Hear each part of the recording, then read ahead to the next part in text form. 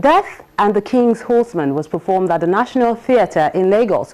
We saw a bit of that on one of the editions of Art House, but what we did not see was the exhibition that took place on the sidelines. Take a look.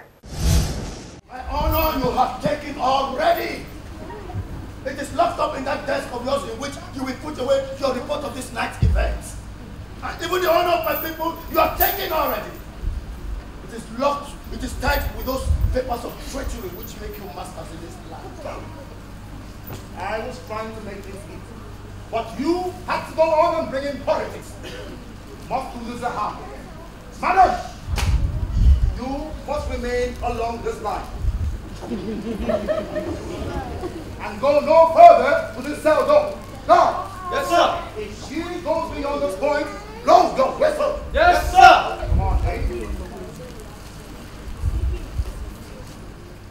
Let's begin by refreshing your memory with the performance that took place to commemorate 30 years of Professor Wole Soyinka winning the Nobel Prize for Literature, Death and the King's Horseman.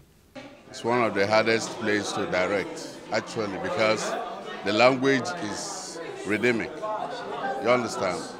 And the play, first and foremost, is classical literature. So sometimes when you want to put it on stage, you know, it's a great challenge, but it's been fulfilling. Your courier election.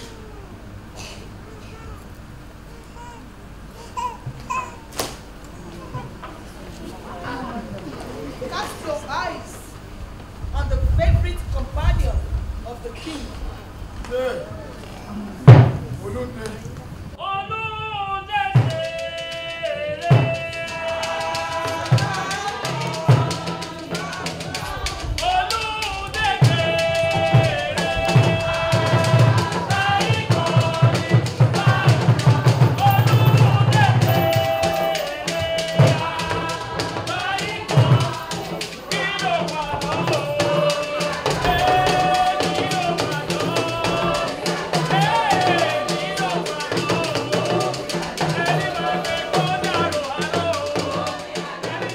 I've seen this drama, of course, from different director perspective, like 4 or 7 times right now. So seeing this from another director, yeah, another interpretation for a director, I think I like the angle he has taken to, again, present to us a Wole Soyinka play.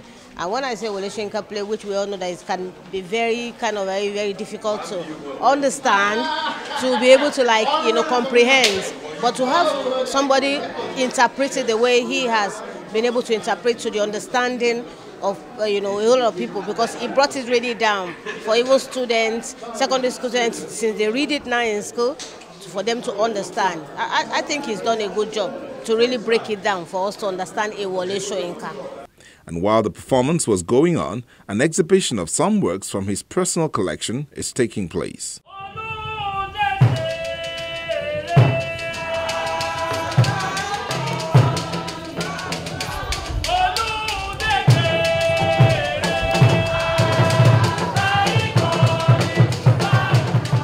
Images of his childhood, from primary to university, to the people and influences that have shaped him while growing up.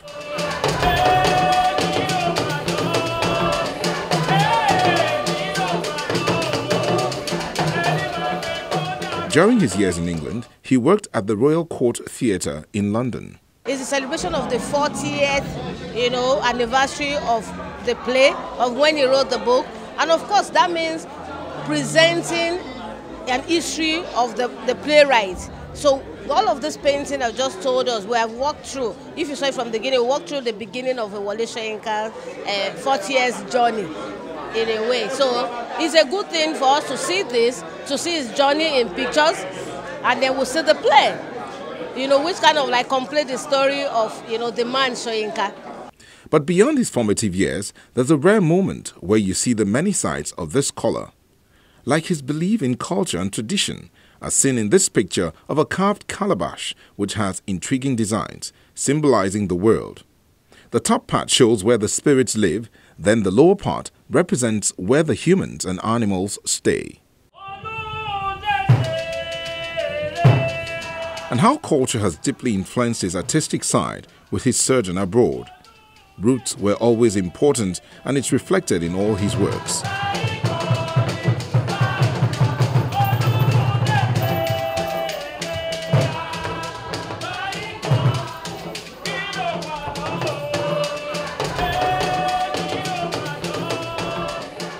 That's why there's a grind that goes on behind the scenes when his books breathe life, especially when he's there to see it blossom. It's something I think should be encouraged, should be either sponsors, corporate sponsors or whatever, should put in, I think they should encourage putting more funds, because then the exhibition can become a larger one, much more comprehensive, maybe installed in more interesting spaces, and could make it a traveling exhibition so that much more people can see it. So.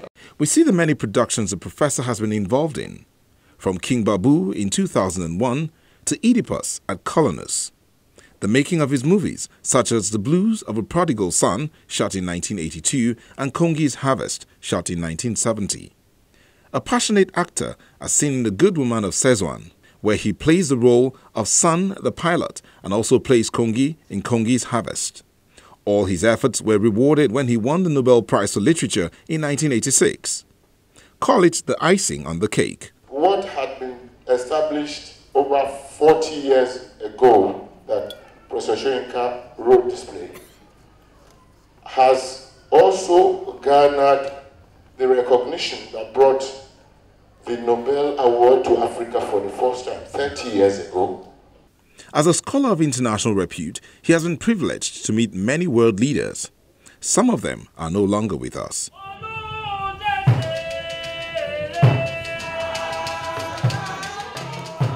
He also has memories of his productions that have been done by the National Troupe, especially about his play, Death and the King's Horsemen. I've seen several productions of Death and the King's Horseman. I've also seen the Yoruba translation, also in the theater here. That was almost 20 years ago.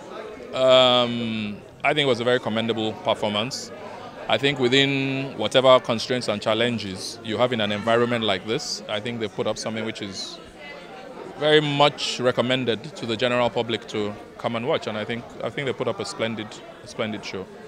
Then there are more in the kitty of the Nobel laureate.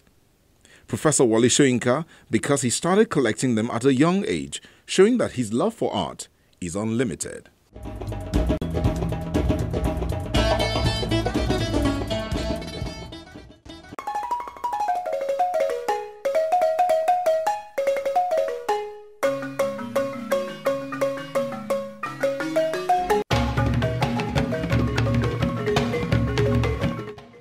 Born in Bomundi in Bayelsa State, South Nigeria in 1921, Gabriel Okara had his early education at the Government College Umuahia, Abia State, and later at the Yaba College in Lagos. He studied journalism at Northwestern University in 1949. In most of his writing, he is always concerned with promoting and celebrating the African culture, which he feels is being eroded, as seen in his poem, Once Upon a Time. His most famous poems are Piano and Drums and You Laughed and Laughed and Laughed. Beyond poetry and fiction, Okara has also written plays and features for broadcasting, although many of his manuscripts were destroyed during the Nigerian Civil War. He won the Commonwealth Prize for Poetry.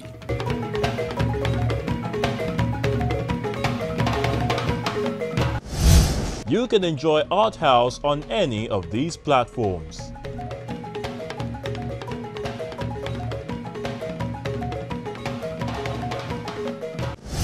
We're gradually getting to the home stretch, but before we go, let's take a look at what to expect when you tune in next week.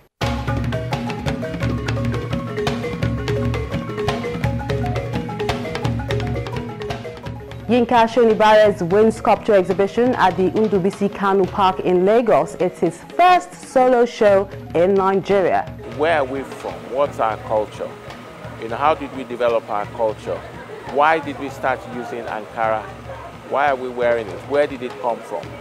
It's about trying to develop a new, modern African art. To these performances, which is set to speak against child abuse. As we inch into 2017, let's know the great things you'd like to see on Art House. Thank you so much for making 2016 a memorable one, as we look forward to seeing more amazing things in the new year, especially in the world of the arts. I'm Melinda Akinlami, wishing you a Merry Christmas and a Happy New Year.